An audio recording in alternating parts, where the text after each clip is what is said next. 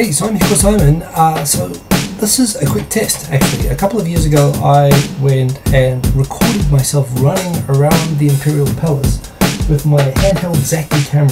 It's around here somewhere. Here it is, boom.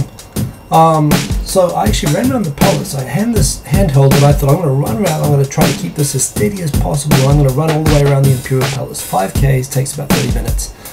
And I did that, and I think it doesn't matter how hard I tried to hold this still. I ran around, the video came out really terrible. It came out really shaky. And I tried some stabilization filters and some other things.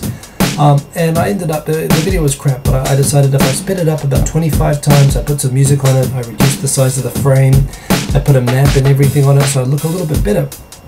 I uploaded that video in January 2010. And it's still on my YouTube channel. Now, an interesting thing happened yesterday, which is that Microsoft, which has been announcing that they were developing this super stabilizing kind of algorithm for software for basically for mobile devices and for PC to create hyperlapse videos.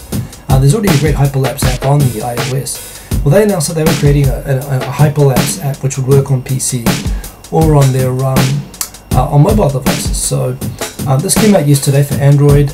Windows Mobile didn't come out for iOS yet, but a preview version came out for Windows, which I just downloaded and I tried out. I thought the perfect thing to try was this crappy video that I couldn't salvage 5 years ago. So I found this old video. It's in kind of low resolution, but what I've done is I've created a video test, which you're about to see. So I've still got the map showing where I was around the palace. I've got the original video, which I just sped up to try to smooth out before, so you can see how shaky the original video was. And above it is the identical video, which has been stabilized. You can see the watermark on it with this new Microsoft Hyperlapse software. It's pretty cool to take a look. So I'm just going to do a commentary, I guess. Let's play it and take a look and see the difference. Boom, there we go. So just started. So this is starting from in front of the Tokyo Marine building, which is a building I used to work in. In fact, I've worked in this district for more than 10 years. I don't work there anymore, but I know this area really well and I've done this run many times. So this is coming around through Kyobashi at the moment, over the gate. This is kind of an uphill stretch.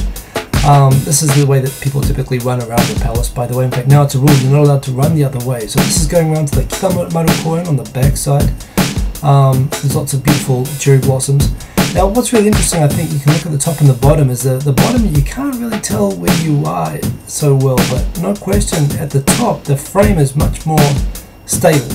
It's obviously capturing some images, and I don't know if it's duplicating them in the frames, but where the bottom really is just kind of a mess. The top is also a mess, no question. I mean, it was shockingly shot using the Zaki, but yeah, you can actually see the buildings on the horizon look a lot more stable. You actually do have a pretty clear idea looking at the top video of where you're going. Going back towards Marunouchi now, back to where I started, and there I am exhausted. And yeah, so it's pretty impressive actually. And I think this, I mean, I'd love to do an experiment combining this with, say, the iOS Hyperlapse app, perhaps, see if you can actually make them extra smooth with that. But what I love is that while that's great for iOS, and I love that I could do Hyperlapse videos on my mobile device, interesting way now of doing this with videos perhaps shot with something more like this. Obviously it's intended to work really with the GoPro or action cameras, and that's what they're actually default settings there to actually enhance the ability shot with action cameras. Perhaps there's another reason to get a GoPro, but it still is only in a preview version at the moment. It's not the full version yet, but hopefully it'll come out for free, we'll see.